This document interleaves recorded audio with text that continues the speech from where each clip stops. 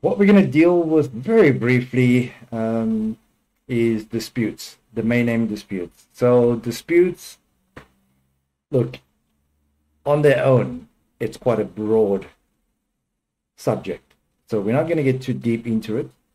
I'm just going to give you a more common element of dispute. Basically, when it comes to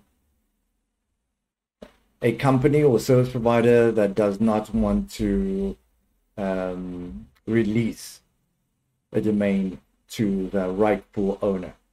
So something to keep in mind, that disputes are not technical. So they can't just be resolved from a technical perspective. There are legal channels for handling and resolving disputes.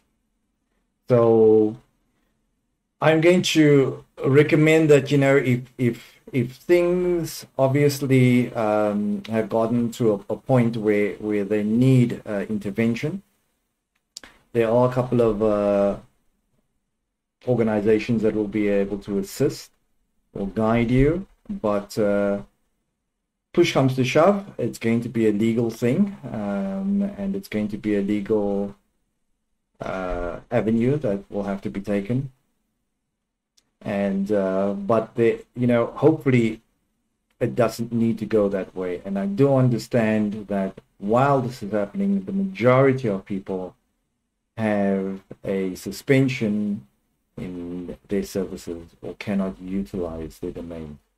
So I'm going to basically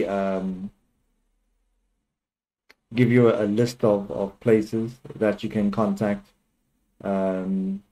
relating to disputes. And obviously, look, please keep it in mind that there are going to be costs involved.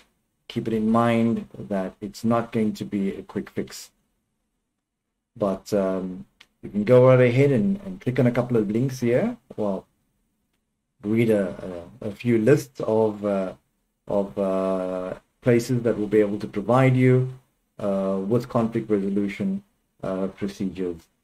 But look, this is going to take its own course. As I said, it's a legal thing, not a technical thing, and there are processes involved. I would suggest that if you can avoid this kind of thing by going with a decent service provider, all the better. But the fact that you're watching this video and inquiring about disputes or resolution means that the process somehow has already found you, and that's the direction things are heading at. So hopefully the above information can help you resolve the dispute moving forward, and I wish you all the best with the speedy resolution.